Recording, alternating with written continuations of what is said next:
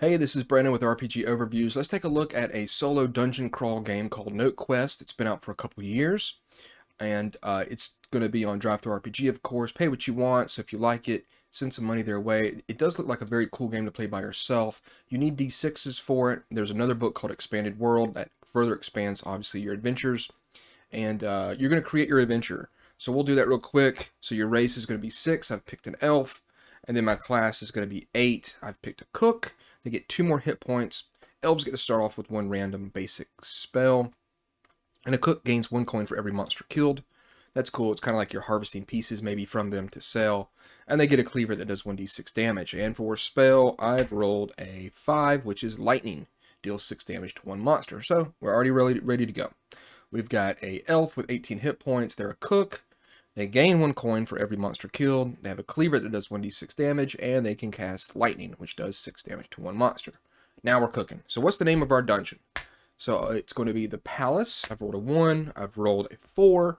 The Palace of the Cold Horrors. So that's not great. You've got rules for opening doors. They're going to be trapped on a roll of a 1. You've got segments in the dungeon map, so a corridor, staircase, or room. And when you open a door, you will roll dice and check the corresponding column in the segments table based on where you are opening the door. And it says, like, if you are on a staircase, for any door you open, check the first column of the table. And then the next is going to be the second, and next is going to be the third. So it's going to tell you how to do everything. You got the final room, rules for darkness, and then you got torches. You start with 10 torches, and they're going to be really, it says, and it's true, your most important resource. It's going to be torches, because they're going to kind of be the thing that you expend in order to do stuff. So like for open a lock, you can open any locked door. To do this, spin 1 torch, and you'll be able to unlock it. So very easy. And again, I can see this being played by someone you just want a quick little fix of a role-playing type game, a little dungeon crawl, and you can see what's going on. In the city, you can do some stuff like rest, fix your armor, buy torches, and sell items.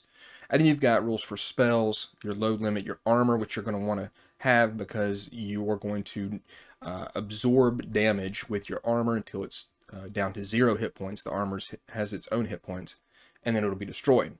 Rules for breaking doors, keys in doors, and returning to a dungeon.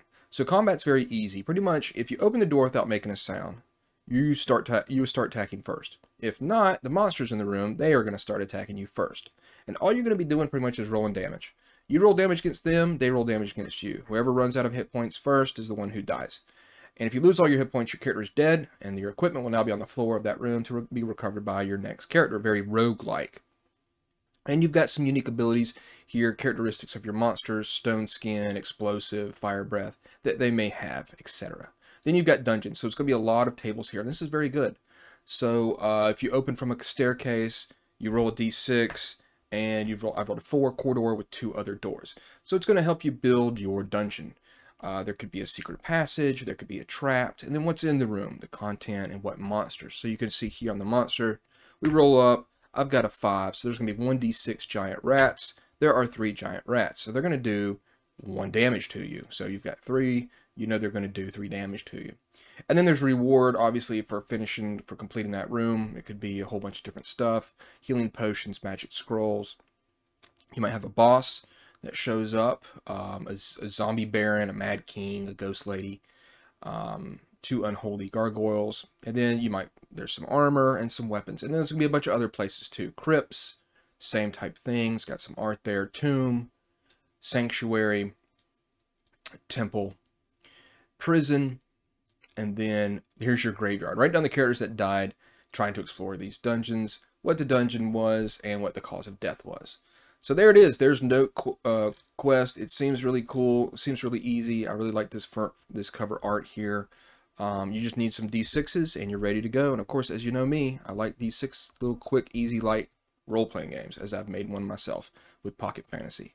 So there you go. There's NoteQuest. Check it out. Let me know what you think about it if you've played it, because this one's been out a little while, but I've just found out about it. So thanks a lot.